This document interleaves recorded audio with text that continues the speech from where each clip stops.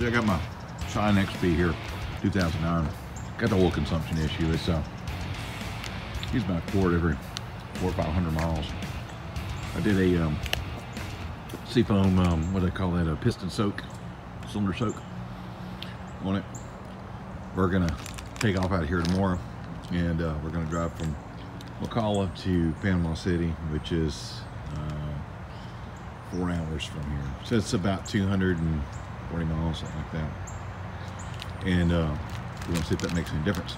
The reason we're going down there is purchasing a 2012 Scion XB. A tree fell in, and the tree basically crushed the entire back of the roof end. The front's fine, windshield's not even broken, nothing up front, no mechanically it's wrong.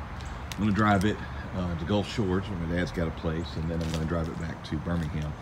It's gonna be somewhere in the neighborhood of, I don't know, 550, 600 miles. I'll have to map it out to see. But this is the first video in that. And there's 2 things. We're gonna see if the Seafoam worked, and well, I'll show you the car when I get there. So the guy wanted to keep the rims, so I don't really know why, they're just regular Staleys. So I got these Mitsubishi Eclipse wheels, and they're the right pattern and the right back spacing, and they'll fit the car. The rear tires on this that were on the car, I didn't realize it when I got them, are 225 55 17s, and that's going to fill the wheel well up. That's a 225 45 18, so same width, but it's just going to wind up actually being a little bit taller. The front will be fine, and it's just to get it back to Birmingham. Reasonable tread on them. Hope they ride okay. But in any event, this is what we're going to do. So I'll catch y'all up when the next part of this video, and when we get there. I might shoot some on the way down too. So no issue with these engines using a lot of oil. Look over here, so I know it's dark. There's a 2008 over there. We put a motor in it a couple of years ago, and it had about close to the same mileage, about 210. The clutch went out, so we just went ahead and put a motor, low mileage motor in it versus getting rebuilt. So a spare motor. So one of the XP forums, there's this guy telling me, man, you put Seafoam in it and do the cylinder soak on it. So I got this right here, Seafoam high mileage, specially formulated for gasoline engines or gasoline cars and trucks over 75,000 miles. So that fits into that. Supposedly what you do, well, you have to take this off here, and you take a 1/4 can of this and you pour it down in there, and it's supposed to clean the rings and make them seal again, so it quits consuming oil. Now, as strange as this may seem, this car doesn't smoke, it doesn't leak, it just burns copious amounts of oil. So what I'm going to do here, I'm going to break the film here in a second, but I'm going to pour this, I'm going to take this off, I'm going to pour this in here. We're going to leave it overnight, and tomorrow we're going to blow this crap out of here and see if we're going to drive it. We're going to drive it a little bit, then we're going to change the oil, and we're going to drive from here to Panama City, which is about 240 so-ish miles, and back. So at 500 miles, we're going to see if there's any detectable amount of oil used by this car. And this case, as much oil as this car is burning, it should be right at the area where it's not safe. So stay tuned, I'll be back. I'm sorry I'm doing this at night, but you can still see, hopefully. If you don't understand this, you probably shouldn't be doing this. Anyway, I took the 2 screws off the plastic cover. You have 4 bolts that holds each one of these coil packs on. Your spark plugs are sitting down in there. So I'm going to remove those, and then we'll come back. Well, that's interesting. That's the outboard plug. That's how much oil is hanging out in the cylinder. And number 3's that way too, although not this bad. This should be pretty interesting. Well, none of these really look great. There was a ton of oil in that hole. This one looks like it has had some. This one was completely dry. And this last one it had, no, this one was pretty dry too. So it's just really these 2 cylinders that were kind of oiled up. So if there's that much oil getting past the rings, obviously this cylinder here is the problem, and this one's, you know, trying to catch up with it. So we're going to try the Seafoam and see if that changes that. The spark plug was completely covered in oil. I'm not even really sure how in the hell it was firing, nor am I aware of how in the hell it wasn't smoking. Good thing for me, I've got a replacement engine for this car coming up, but this is really just to see if there's any truth to the hype. And even so, this car may not be a good example of it, because it is high mileage and it's, you know, been burning a lot of oil for some time. So well, here we are, about to pour this stuff in here. Just so you know, you need to, every time that you do something like this, liquid is not compressible. Don't put the spark plugs back in there with this stuff in there. You will bend stuff in your motor. At worst, at the least, the car won't start to be hydraulic. So I saw another guy do this. You just tape all this up, and so it doesn't get everywhere. Put a little piece of plastic up here, it's going to blow that stuff off. It's going to go all over everything. So just be prepared for that. Make sure though, like I said, you don't leave this stuff in there. Car's going to smoke some once it cranks up. Don't be too concerned about that. It's just burning whatever remnants are there. It'll take a minute or two, it should clear up. I guess I could have done that. That would help turn the light on the phone. Anyway, I've got the Seafoam in here. I don't know, this, some people said 24 hours. One other cat said 2 hours. I'm gonna split the difference because I've been running all day dealing with this replacement engine deal. So I'm just gonna leave it in here overnight, and I'm gonna come out here in the morning, and weather permitting anyway. Looks like the weather's gonna suck, and I'm gonna blow this stuff out of here, and we're gonna put the plugs in it, and then I'm gonna change the oil after I let it warm up, and then I'm going to drive to Panama City. So when we come back 500 miles, like I said, this thing, it's a little above full because I filled it up last night. I haven't been anywhere but about 60 miles today, so it's not really burned any measurable amount, but we'll see what happens. So we'll see if it's hype or it's a real deal. All right, we're back here. I'm just wasn't going to bore you with that. I changed the plugs. My plugs were pretty questionable looking. So I got everything back together. I cleaned up all the oil and all that. When I did this, I had cranked the engine over and absolutely nothing came out, which means all of that stuff is down in the crankcase. So since it's there, I'm going to crank it up and run it to the recommended time, whatever the hell that is. I have to research that. And we're going to change oil, and then we're going to drive to Panama City from McCalla, Alabama, and back. Actually, we're going to drive to Panama City and then to Gulf Shores and then back. So that's somewhere in the neighborhood of about 600 miles. Just a side note, I got a little puff of smoke when I first started it. It's so little you can't even see it, and it cleared in like 10 seconds. All right, the oil's changed. It's kind of hard to see on the stick. It's so clean. So usually when I change it, you still see some of the old oil in there no matter how long you let it sit. So the Seafoam did a pretty good job of cleaning that up. It's about a 1/4 inch past full. I put 5 quarts in it, so that should be about right.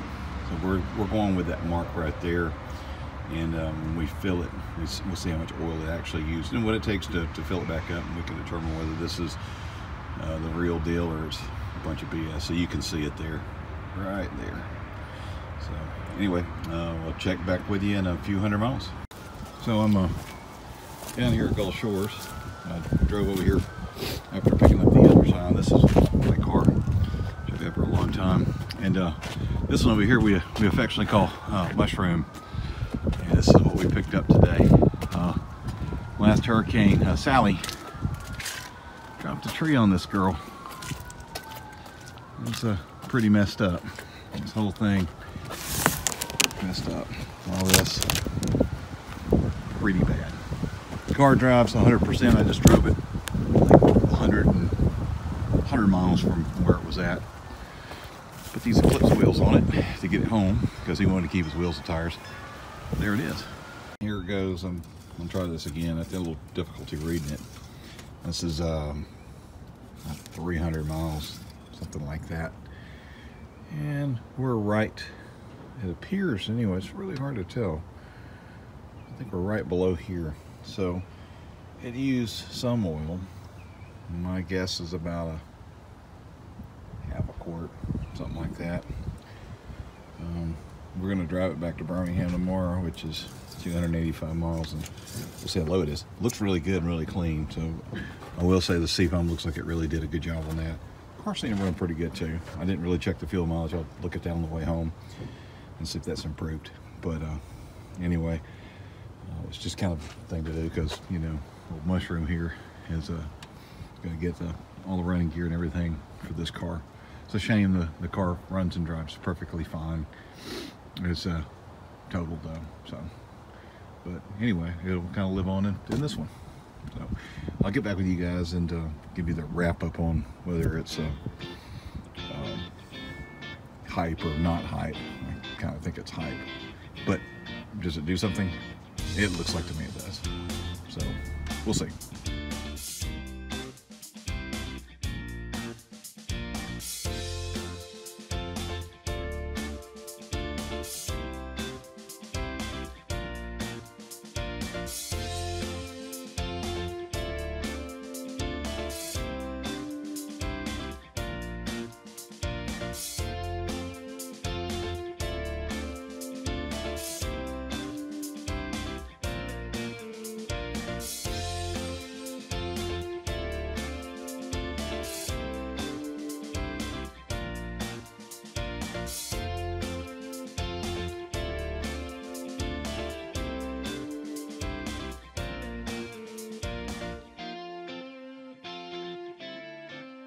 Well, I made it back. No real issues. I got a check engine light on the car. It was on when I picked it up. I should have addressed it. It's cutting out like when you get up to like 70s. I think it's got something going on with the speed sensor. Whether it's related to this or not, I don't know.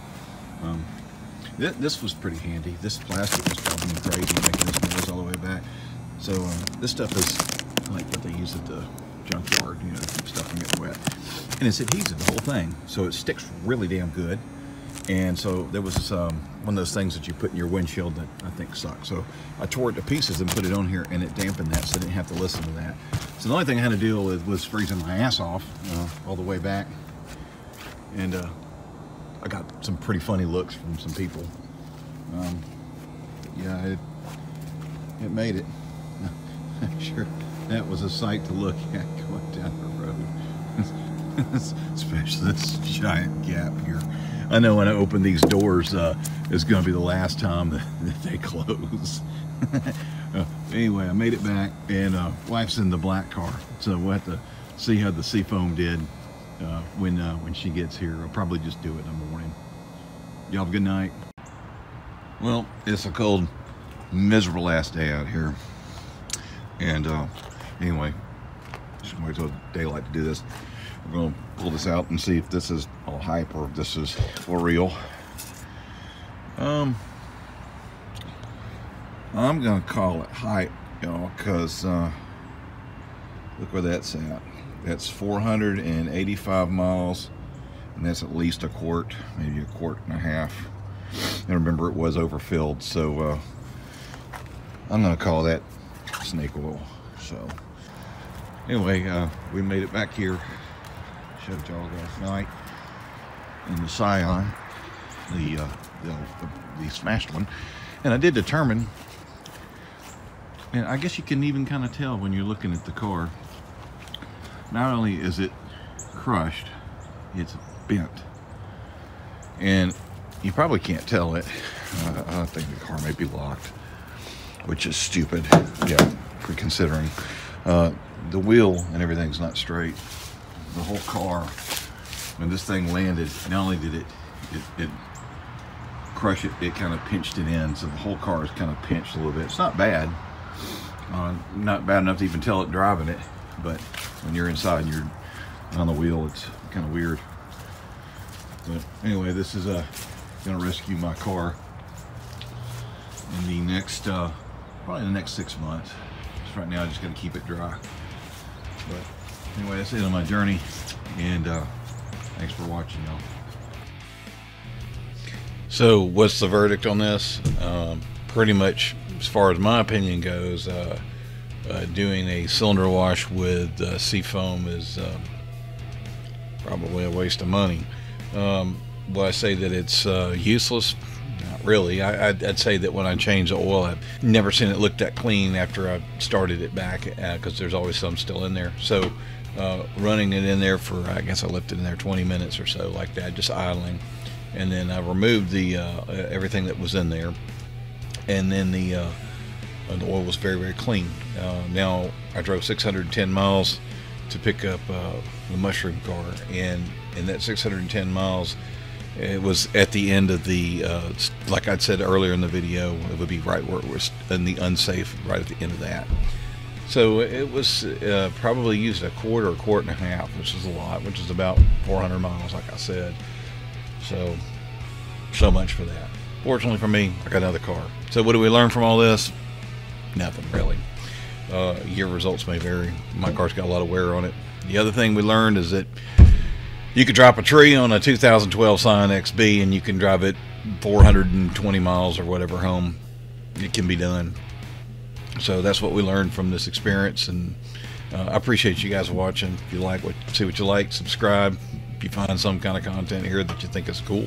If not, we'll just see you around. Later.